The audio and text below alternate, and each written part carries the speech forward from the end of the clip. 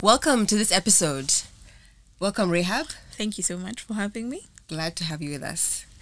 So let's get straight to it.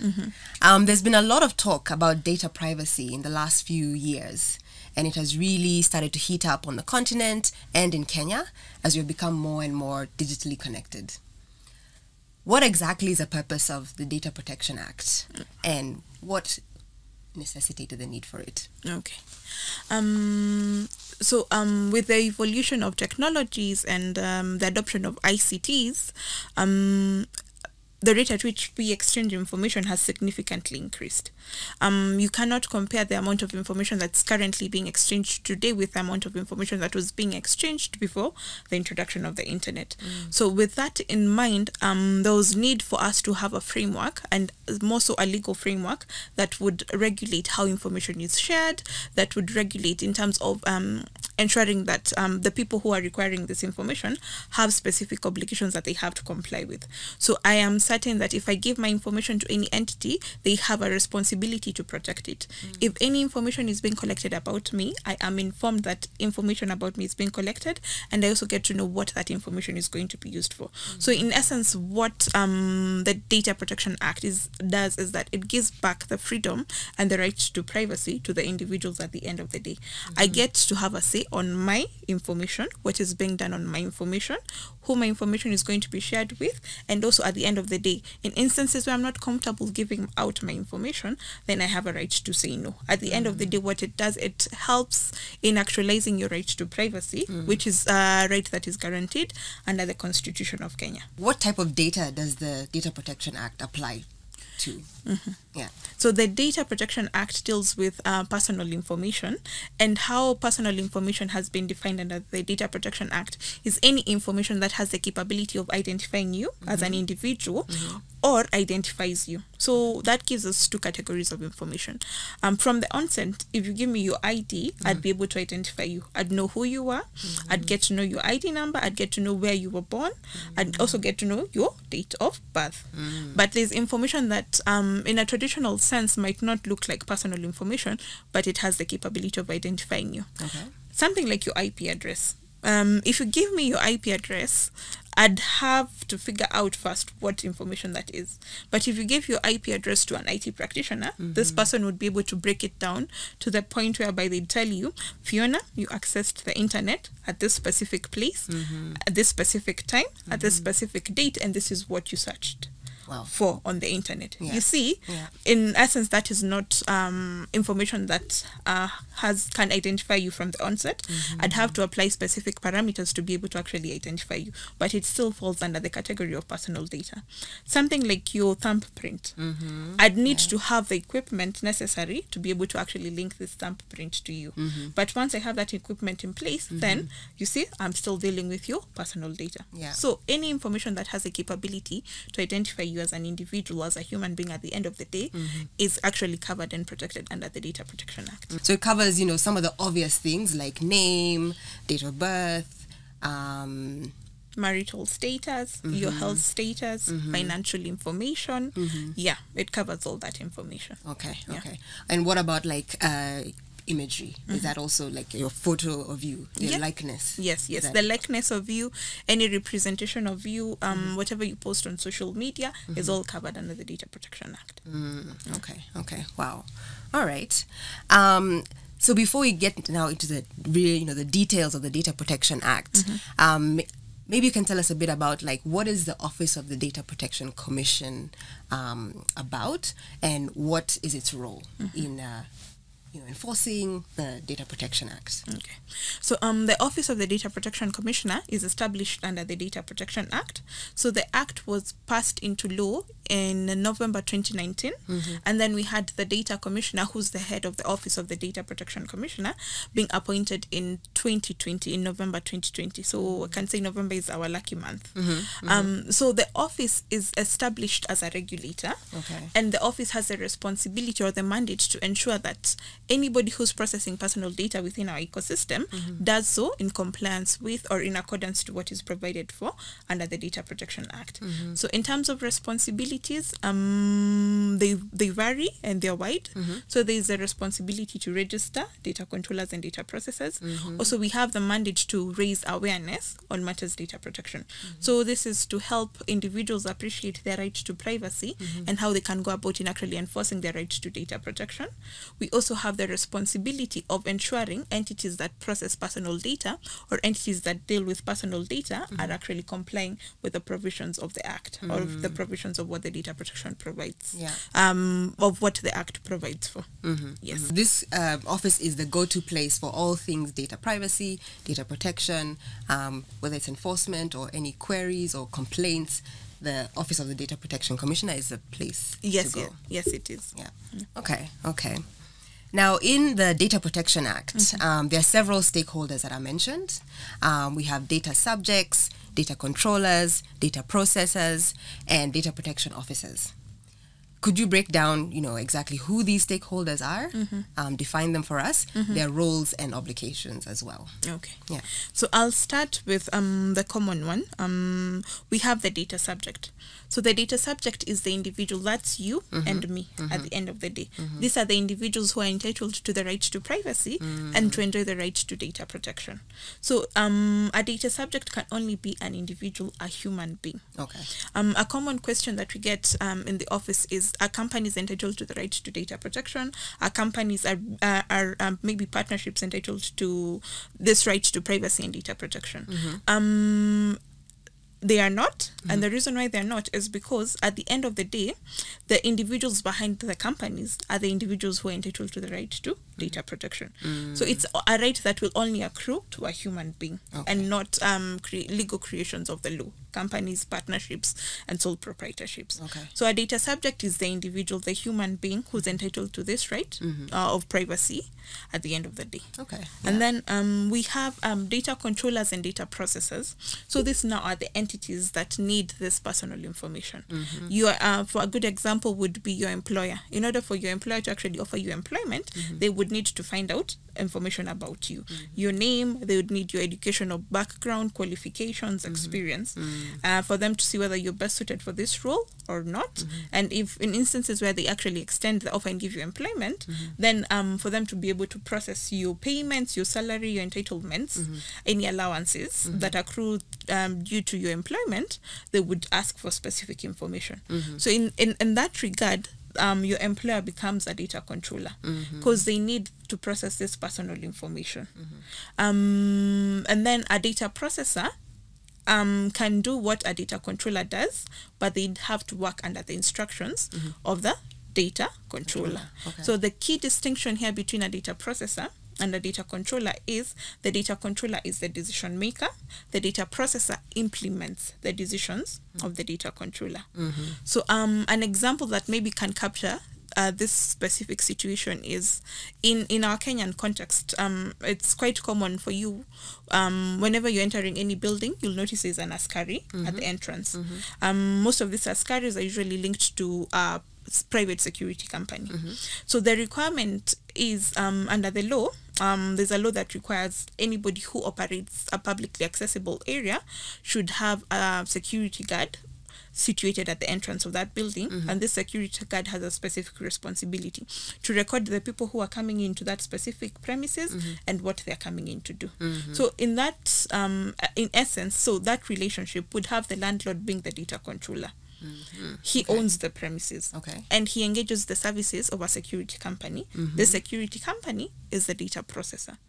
So the security company will work under the instructions of the landlord. So the landlord would dictate to the security company, I need you to provide security services. In terms of collecting personal data, this is what you're required to collect. So the security company would be answerable to the landlord of that specific building. Now we have the relationship of the data controller and the data processor, with the landlord being the data controller and the security company being the data processor. Are there instances where an entity can be both? Yes, there are instances where an entity can be both. So assuming, let's say you operate your own security company, you'd see there's the traditional aspect of the service that you're providing, security services. And for you to provide those security services, landlords would be engaging you. So where you're reporting to a specific landlord in that processing activity, you are the data processor, the landlord is the data controller. However, you'd still need to engage staff for you to be able to provide services. Right. So you see, in your capacity of you engaging this specific staff, then you become the data controller, because you're not working under the instructions of someone else. You are able to ascertain, I need maybe to hire 20 or maybe let's say 200 guards because of the jobs that you've gotten. So you'll engage those specific guards in your capacity as a data controller. Another scenario that comes to mind, just thinking about the context of, this podcast, let's say a marketing agency. We, as marketers, we work on behalf of brands to run marketing campaigns. And sometimes we will use certain platforms to run campaigns. So we have the agency who are working on behalf of a brand, and they're executing a campaign on a platform, on a system to execute the campaign. In that scenario, who's the controller, who's the processor? Yeah. So in such a situation where you've been engaged by, let's pick a company X. They are bringing in a new product into the market. They need you to create awareness around it, raise, this is what it's offering. Yeah. So in such a situation, then the company that has engaged you, this company X, would be the data controller, and you as the marketer would be the data processor. Because everything that you do under the instructions of this specific company that has engaged you. Got it. Yeah. Okay. So long as you're answerable in that processing operation, so long as you're answerable to someone else, to another entity, to another organization, or to another institution, then you become the data processor. This entity that you're answerable to becomes the data controller. Okay. And it's on a case-by-case basis. Yeah, it is on a case-by-case basis. Yeah. And different scenarios call for you to be a controller at some point or processor at some point. Yes. What about the data protection officers? So the data protection officer is a role that has been created under the Data Protection Act. So it not only is it applicable in Kenya, it's a new role, it's a new function that we are seeing coming up within this ecosystem. It's also provided for under the GDPR, which applies to the European Union. So the responsibilities that have been given to this specific individual is that organization can choose to hire a data protection officer, and this data protection officer would come in and assess the levels of compliance and assist the organization in terms of complying with the requirements of the Data Protection Act. And the uniqueness in this specific role is that data protection, we've seen a rise of in terms of enactment of data protection laws globally. I think it started off in 2016 when the EU went in to amend their data protection law for them to come up with a GDPR. So because of the amount of information that was being exchanged, the amount of information that was being processed by organizations, there was a need for this specific rule to make sure entities that are complying. So the officer comes in, assists you or carries out an assessment to figure out where you are in terms of your compliance requirements, and then would advise you on what you need to do to comply. So how the rule has been set up for our Kenyan jurisdiction is that it's not mandatory for all organizations to have a data protection officer. You may choose to have one, you may choose not to have one. If you have the resources, well and good, they will come in and assist you and make sure that you're complying. If you don't have the resources, so that means if you cannot onboard this officer permanently within your organization, there's a prospect of you outsourcing the specific services. So we have organizations that have been set up, or companies that have come into the ecosystem that provide data protection officer services to organizations. However, it's very important for entities to note that non-compliance or the consequences of non-compliance will not rest on the data protection officer. The persons who will be held responsible are the decision makers of the specific organizations at the end of the day. Okay. So if the highest decision-making entity is the CEO, the CEO will be held responsible for non-compliance. Right. If the highest decision-making entity is the board, then the board of directors will be held responsible for non-compliance. Yeah, I think that's a really good point, because I know, not everyone can have a full-time DPO on staff. Yeah. So, it's good to know that it's not mandated that you have to have one, but it's important to engage one to at least ensure that they can do the assessment and make sure that you're taking the steps To towards compliance. Yes. Okay. One of the requirements of the DPA is that organizations should register themselves as controllers or processors. What is the purpose of this? And also, how practical is it, given, almost every business is a data controller and processor? And is there a threshold for who applies? Because, businesses are of different sizes. They're large, they're small, and so on. So maybe just paint that picture for us. What's the purpose of registration and who does it apply? Okay. So registration is provided for under the Act, and the requirement under the Act is that anybody who's operating as a data controller or a data processor needs to register with the office. The purpose behind this is it forces organizations to go back and look into their processing operations. So what the registration process does, it's an assessment of where you are in terms of complying with the Data Protection Act. So it will help you appreciate the volume of information that you hold and also ascertain the sensitivity of information that you hold. You might be thinking, I'm a small business enterprise, I do not deal with a lot of individuals, but from the registration process, the assessment that will come out would be that you may be a small organization, but the type of information that you hold is quite sensitive. So for example, I could be operating an NGO, and my NGO is focused on providing services to people, let's say, who suffered maybe sexual assault or even gender-based violence. I could even be dealing with people who are infected with HIV. You see, you could be dealing, let's say, with a group of about 100 individuals, but the information that you hold about them is quite sensitive. Yeah, it's very sensitive, yeah. So you see, you would need to have measures in place to ensure that you protect that information so that these individuals are not compromised at the end of the day in the event that, God forbid, maybe let's say this information leaked out. You see, these people could be prejudiced to discrimination based on their health status, and that's what we are trying to avoid at the end of the day. So what the registration process does, it calls you to look into the type of information that you process and also what you process this information for. You might find that you're processing maybe financial information and you don't need to be processing that financial information. So you see, you'll do away with that specific processing activity, and the consequence of that is you reduce the risks that you could face as an organization. So in terms of how to go about registering, so we've automated, the office has automated the registration process. It's done online. Okay. All you need to do is just log on to our website, www.odpc.go.ke. You should be able to see a tab that says register, either as a data controller or a data processor. So you log on to the system, you create an account, and then after you create that account, there's specific information that you'll be asked for.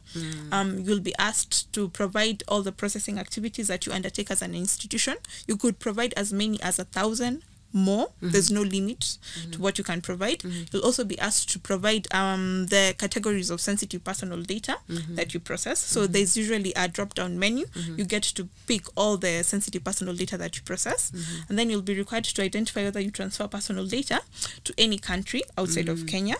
If you do, you just list the country, and then also you'll be required to provide a list of all the safeguards that you put in place to protect the personal data that you actually handle. And then from there, you'll also be required to provide information based on the number of employees that you have and also your annual turnover.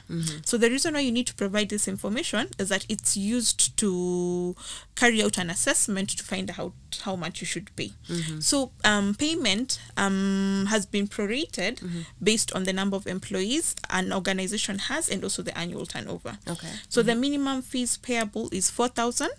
This is upon registration, and the maximum fees payable for entities with over with a turnover of over 50 million and over 99 employees is 40,000. Okay. Yeah. Okay. So, and the reason why it has been done like that is just to make sure the cost implication is not seen as a burden to entities that are required to register. Yeah, absolutely. Yeah. Yeah. So depending on your turnover and also the number of employees you have. So the higher your turnover, the more you'll be required to pay. The lower your turnover, then you end up paying the minimum fees at the end of the day. Yeah. So once you provide this information, you'll submit your application. On our end as the office, we'll be able to review your application and verify it based on the information that you have provided. If you need to do any amendment, you'll be notified. So everything is automated. So you'll get a notification on your email. Your application has been reviewed. You need to maybe amend a few aspects of your application. Also maybe like provide additional safeguards that you put in place to protect the personal data that you're handling.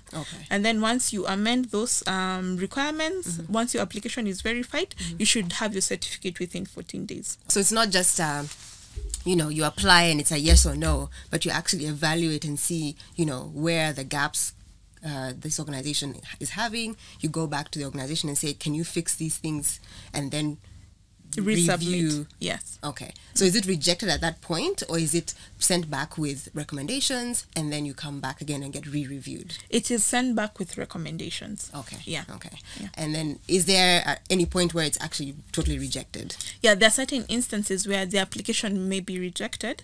For example, if you provide false information, then that in itself is an offense under the registration regulations. Okay. So automatically your application will have to be rejected. Yeah. Just on that question about registering businesses to register as controllers or processors, are there any exemptions? Businesses that don't meet the threshold to register. Yeah. So there are specific businesses that have been exempted from registration, and these businesses fall under the categories of what we classify as SMEs. So small, medium, and micro enterprises have been exempted. So to find out whether your organization actually qualifies for this specific exemption, you'll need to look at one, the number of employees that you have, and also secondly, your annual turnover. So if you have, let's say, an annual, so the requirement under the regulations is in organizations that have an annual turnover of less than 5 million and less than 10 employees have been exempted. So this would apply to your traditional mama mboga. We do not expect mama mboga to register based on her annual turnover.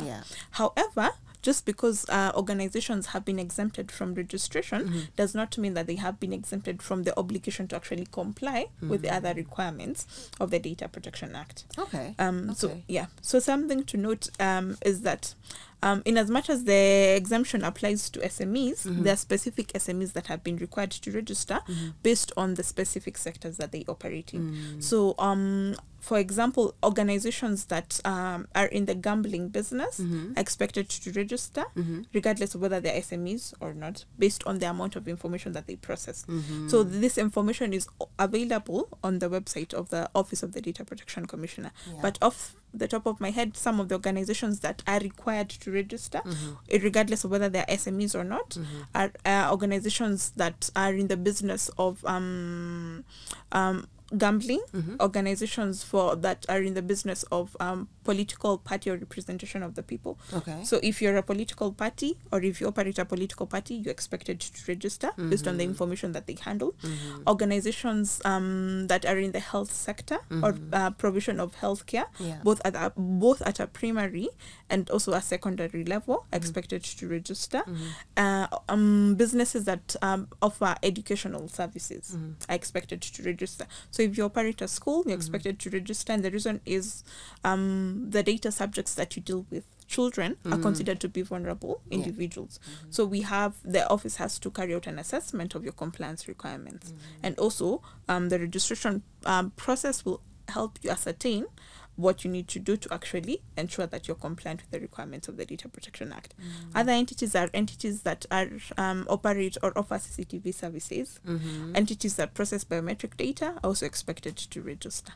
Oh, wow. Yeah. Wow. All this information is on the ODPC website. Yes. So on the website, we've the office has published a guidance note that set out organizations that are required to register, organizations that have been exempted to register, and also organizations that are required to register based on the specific sector that they operate in, or based on the purpose for which they process personal data. So for a good example, organizations that are in the business of direct marketing, I'd assume people in the marketing society would fall under that specific category, are actually expected to register. So for them, even if your business is an SME, the exemption does not apply to you. You'd be expected to register with the office. Okay, just repeat that point again about the ones who are doing direct marketing. Yeah. And our SMBs. Yeah, just repeat that point again. So if you're an SME, the traditional route would be you have been exempted to register. However, if you're an SME that is engaged in direct marketing, and what we mean by direct marketing is you use personal data to send out marketing communications to individuals at the end of the day.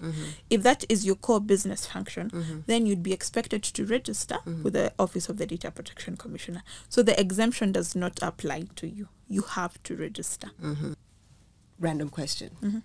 What about let's say I'm a independent consultant, and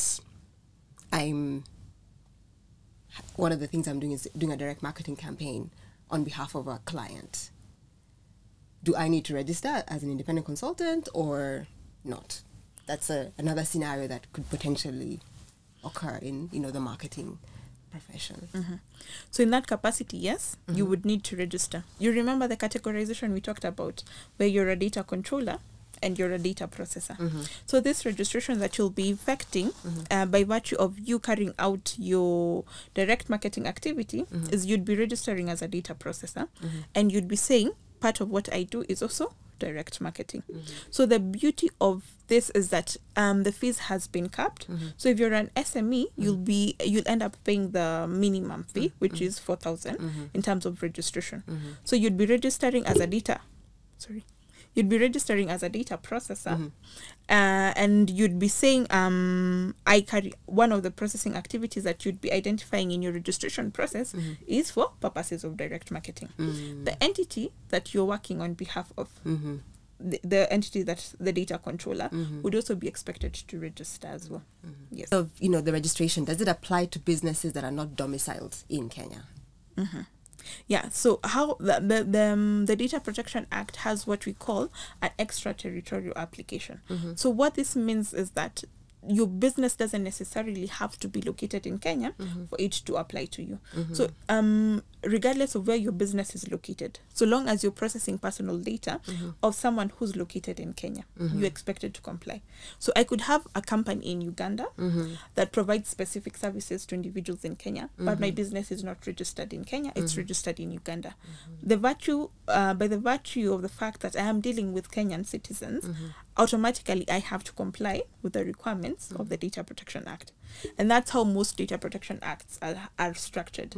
You'll find that entities who operate in Kenya but deal with citizens from the EU are required to comply with the GDPR. Same way, you'll find entities in the EU that deal with Kenyan citizens or Kenyan data subjects are expected to comply with the Data Protection Act in Kenya. So long as any of the people you're dealing with, any of the data subjects you're dealing with is Kenyan, then you'd be expected to comply with the Data Protection Act. Doesn't matter where you're located. Okay. Yeah. And in terms of the registration, it's valid for a period of 2 years. So what happens after 2 years, and why the 2-year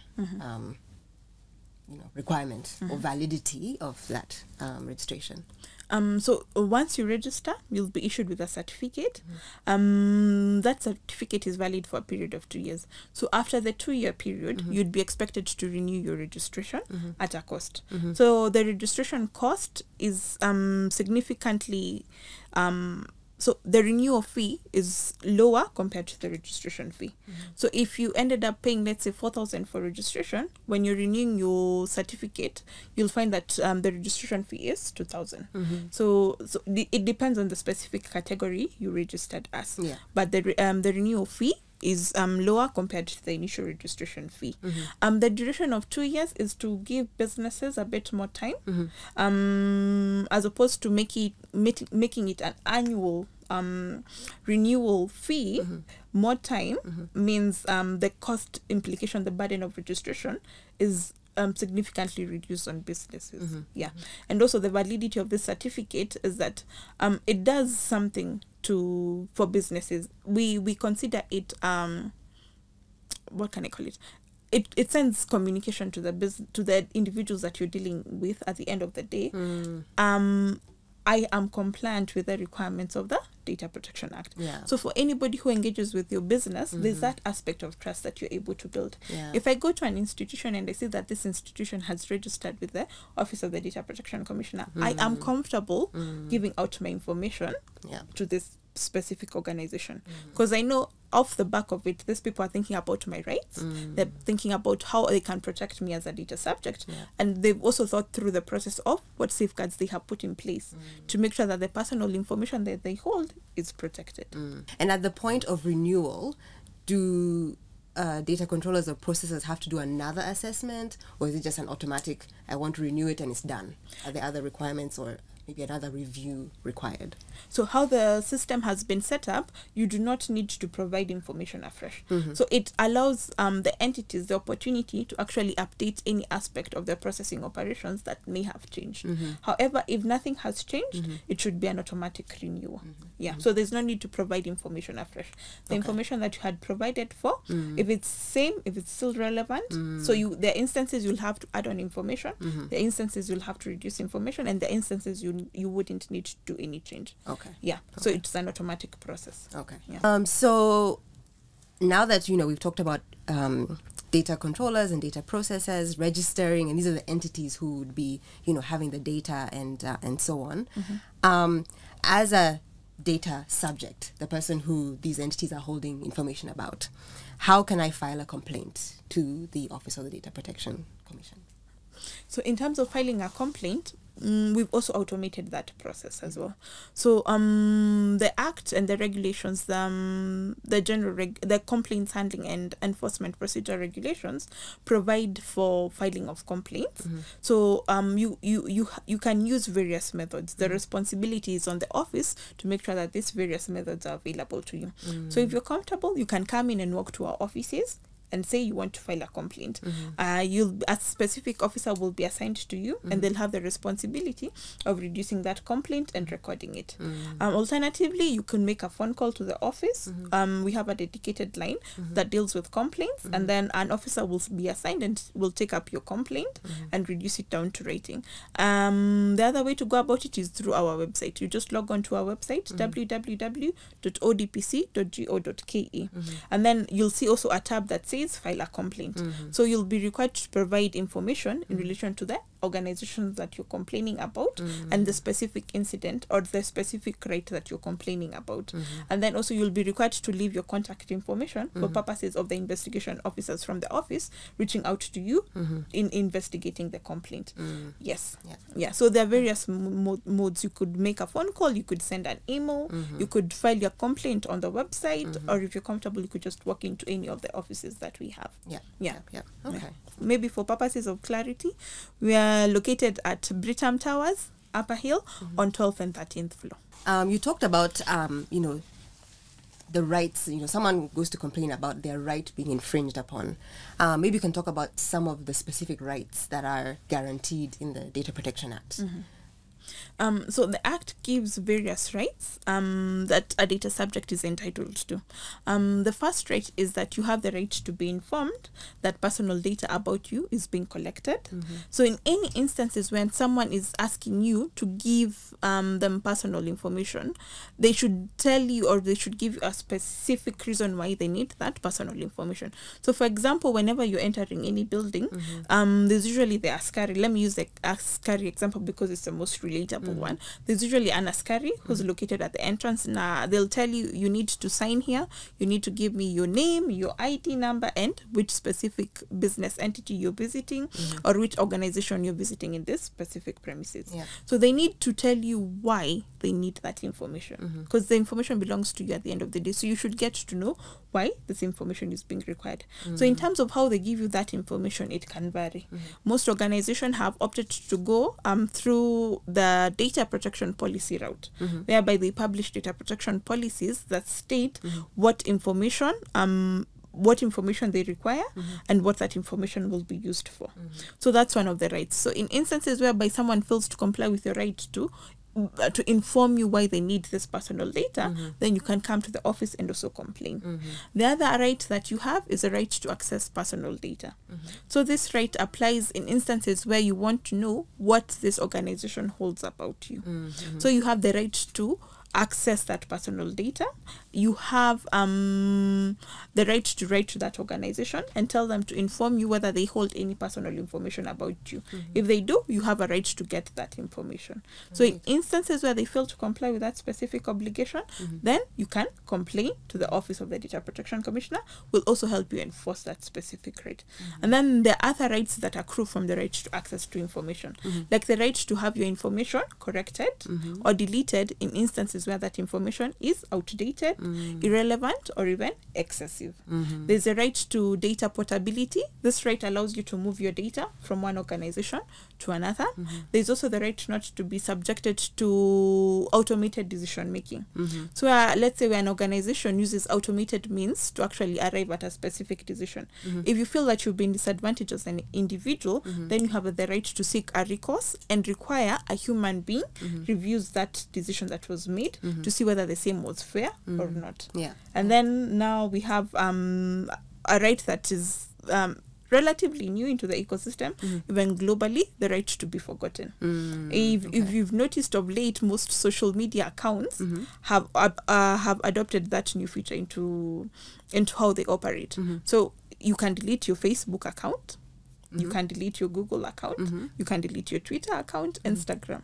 So it's something that initially wasn't there, and it's a push to actually comply with the right to be forgotten. Yes. So that organization should completely erase everything that they had about you. Yes. Yeah. However, let me just say this as a caveat: there are specific situations where these rights may be limited. So, for example, you cannot go to KRA and ask them to forget you. KRA has a specific obligation in terms of collecting taxes, and so long as you earn an income and you have the responsibility to pay your taxes, they will have to hold your personal data. The same way, if you have a criminal record and the DCAI has this information about you, you say they are complying with a specific mandate that they have been given by the government. So they have a responsibility to make sure this information is available, and they keep it for a specific duration of time. So once that time has lapsed, then they can look into it and see whether they can actually delete this information that they hold. So the Data Protection Act doesn't work in a silo. No, it doesn't. There are times where there are certain things need to be referenced in the wider legal framework of the country. Yes. I don't know if you can share, the example of the right to automated processing that we had talked about earlier. I found that quite an interesting example, tangible example of what that looks like. So this applies to this was happening, I think it was 2017 going to 2018, when the government had introduced the NEMIS system. This is the system that was used to assign primary leaving students to specific secondary schools. So it was automated in the sense that the system that had been built was relying on specific parameters of information. So it would look into where the student had gone to school in terms of primary education, the amount of marks this student had scored, and also it would look into their names and also their surnames.